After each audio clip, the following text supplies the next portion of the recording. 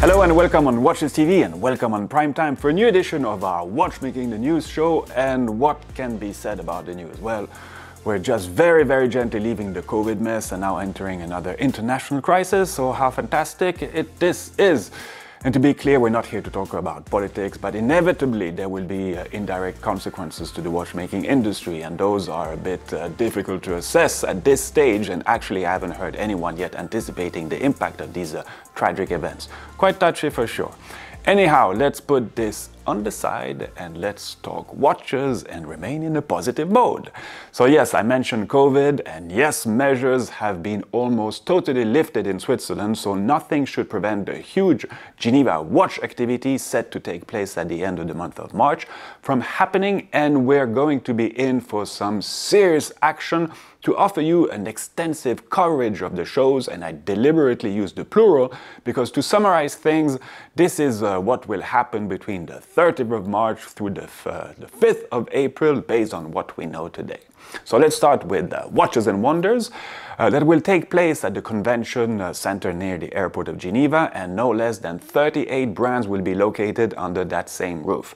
Of course, all the Richemont brands, as well as all the Basel World transfers, such as Patek, Rolex, Chopin, Oris, Tag Heuer, Hublot. So a total of 24 big brands, if I can say so. And we will also find quite a few changes at the Carré des Horlogers section, with another 14 brands, including Angelus, H. Moser, Arnold & Son, Armstrong, Ressence, and Trilobe, to name a few. But scattered around the city of Geneva, we have more action, with more or less all the players, the AHCI, being united at the Iceberg Gallery, with some of our good friends such as Constantine Chaikin, but also some cool newcomers. But then we have the Barton 7 event with another 8 smaller outfits, such as Singer, Schwartz Etienne, and Genius. And then we have Time to Watches with another 25 brands approximately, including Corum, Chrono Suisse, L'Épée, Louis Erard, Seine, Réservoir. And well, I just wanted to say that it's been really nerve-wracking for the organizers of this show, as brands committed to participating at the very last minute. And it's only very recently that they've attained the critical mass securing this event, which will take place at the main Geneva art school called the HEAD, H-E-A-D. And if this wasn't enough, well, the fiesta doesn't end here. And maybe some of you who follow the industry quite closely noticed that we have no MBNF, no Uhrwerk at the Carré des Horlogers, as these brands prefer to do their own thing, their own location, and some others will be in hotel suites, for instance. So yes, ultimately it's going to be super intense, and though some of the venues will be accessible to the public, we are nevertheless talking more of a B2B event. But depending on the success of this coming edition, we will see in the future if this could be open to a wider audience. We definitely hope so, but you can count on us to make you feel as we manage to sneak you in with us. And we will do our very best to cover as much as possible what feels like a return to certain normality, though we already know, for instance, that there won't be that many Asian visitors. Anyhow, we are already extremely happy to know that we will be able to see so many friends, whether fellow journalists or people from the brands, as it's been quite a while that we haven't met with some of you, and really looking forward to that. Well, we are, of course, very excited by all this, and we do keep in mind that the industry is currently doing super well, despite the fact that we didn't have any of these massive shows for the past 2 years. So the relevance of such a huge gathering will most certainly be fully assessed once it's over, because the cost associated for the participating brands, I mean, those costs, they remain quite high. Okay, let's move on the program, and very recently we had the pleasure of having Madame Evelyne Jantat come to our club space to talk about the legacy of her husband, Mr. Gérald Jantat, and the 30 original designs put on auction by Sotheby's.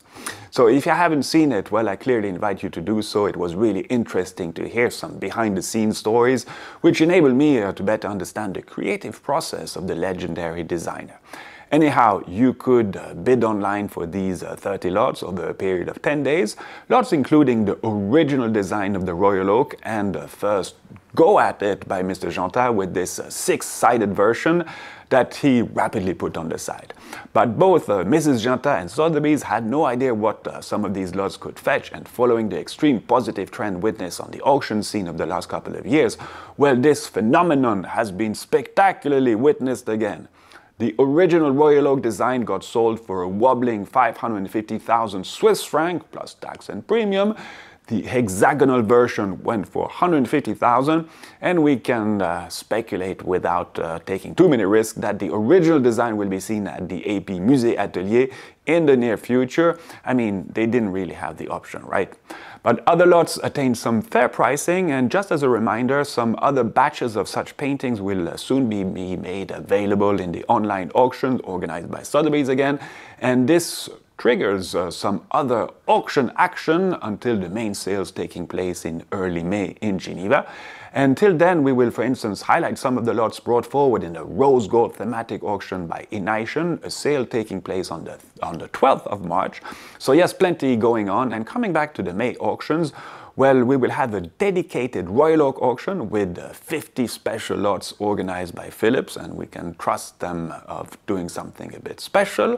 And another big one will be the sale of Gérald Genta's personal Royal Oak, this one being sold by Sotheby's. Quite something.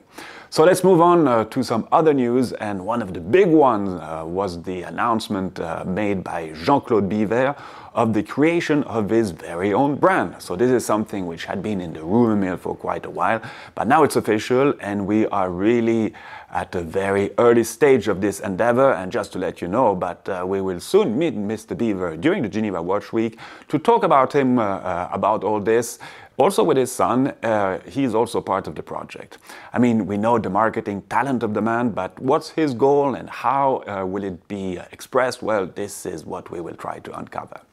In terms of new watches seen recently, well, and this might come as a surprise, but wanted to put forward a new Baume & Mercier watch done as a tribute to French artist Pierre Soulages with a limited to 102 pieces special Hampton coming naturally in a full black attire with this textured dial, really nice.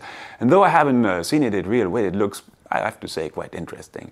And 102 pieces to mark the age of Mr. Soulages, quite impressive, and almost as impressive as our video with Mr. Georges Dubois, the 100-year-old watchmaker we had the pleasure of hosting here. And some of you have been wondering what he was wearing during this interview. Well, it was his Patek he received in 1972 for his first 25 years spent with the brand. So yes, another dimension, and well, following down that line, also wanted to mention that we will have some other surprising and inspiring interviews coming in the next few weeks with some characters of the industry, and we just love doing them. Okay, I mean, we know that we're not going to hit record numbers on YouTube with those, but we don't care, and I really think that capturing such testimonies is crucial and beneficial for all watchmaking lovers. Okay, next product, and I know we're not talking mechanical watch with the freshly launched Casquette 2 by Girard-Perregaux, but following last year's participation at Only Watch with the Bamford version, it's not too much of a surprise that GP followed up on this, and it has such a kind of a little bit of an iconic status, I think.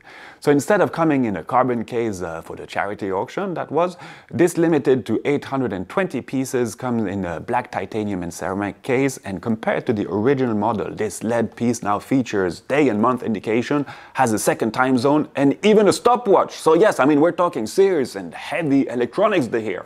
Okay, joke aside, this piece is indeed really cool, but coming at 4,500 Swiss francs, well, I guess you need to be seriously gadgetly motivated to acquire it, and to do so, well, GP announced that all the models will only be sold through their e-commerce site till the 7th of March, and if they're not all sold, then you will be able to buy it at certain retailer shop.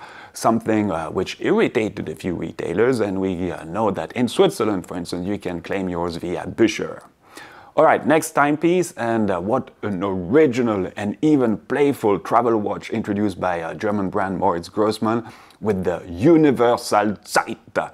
I mean, I have never seen anything like it, and a very different way of presenting some sort of world timer, as you have your local time indicated traditionally with the central hour, minute and seconds hands, but then on the dial and through the world map, you will find another 6 different time zones, and they all jump at the same time thanks to a disc where all these indications are placed. and must have been a funny thing to calculate to get all this correct. So this watch comes in a steel 44.5mm case, and movement and finishing are always top class with Morris Grossman. And talking about world timer, and to satisfy the curiosity of some of you regarding what I have on the wrist, well, this is a Chinese Sega-designed Blue Planet, the watch that won last year's edition of the GPHG in the challenge category, meaning watches under 3,500 Swiss francs. And actually this watch retails for a bit less than $2,000, okay, to be precise. So it was the first time a Chinese brand won a prize, and this piece is quite original, okay, maybe a bit hard to read the time at the first glance, but the idea is that you simply read the time by looking at the cardinal symbol on the globe's surface and the alignment of the outer ring and the minute disc. So in this case, it is 305. But the interesting feature is that to achieve this, the minute disc moves faster than the regular minute hand. On a regular watch, when the hour hand moves by 1 hour, it moves by 30 degrees, while at the same time, the minute hand moved 360 degrees around it. And I hope that this dramatic breakthrough information didn't shake you too much. But on this model, we have an asynchronous follow-up system, and this means that the minute disc moves by 390 degrees for each trading hour in order to always display the correct time on this alignment, starting from the center of the dial, passing through the cardinal symbol, and finally the minutes and hours. And I hope you got me. So this original way of playing with time is something we've seen with some of Kari Voutilainen's watches, including the fantastic piece done for Only Watch with De Bethune last year. Okay, last timepiece with Laurent Ferrier, who unveiled a new sportier model with the Sport Auto coming in a 41.5 titanium case with titanium integrated bracelet. This first version comes with a blue dial with small seconds at 6 o'clock, and the LF 270.00 movement is powered by a micro rotor, beats at 4 Hz and holds 72 hours of power reserve. I personally like these teardrop indexes. I also like this date window and how it gave some kind of extra depth.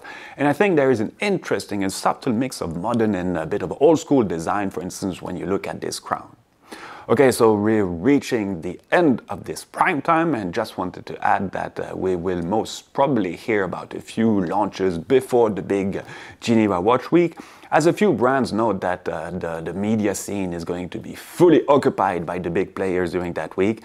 And some will actually wait a bit after this event to launch their new products if they want to emerge a little bit. So yes, the next weeks are going to be really intensive, and here at Watches TV, well, we are extremely happy about it. Thanks for watching, thanks for all the kind comments received recently, thanks to our patrons of course, and see you real soon. Till then, Viva Watchmaking! See you.